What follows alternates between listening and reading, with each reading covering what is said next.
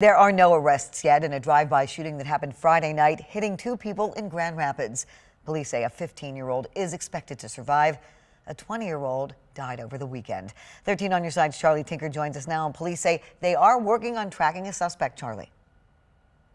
Police Chief Eric Winstrom says it's not clear what led up to the shooting. It does appear to have been targeted. We're told two young men were walking on the sidewalk Friday night when someone opened fire on them. We were there as police set up markers for the several shell casings they found. It happened around 8 Friday night, not far from the sports facility MSA Woodland off 28th Street between Kalamazoo and Breton.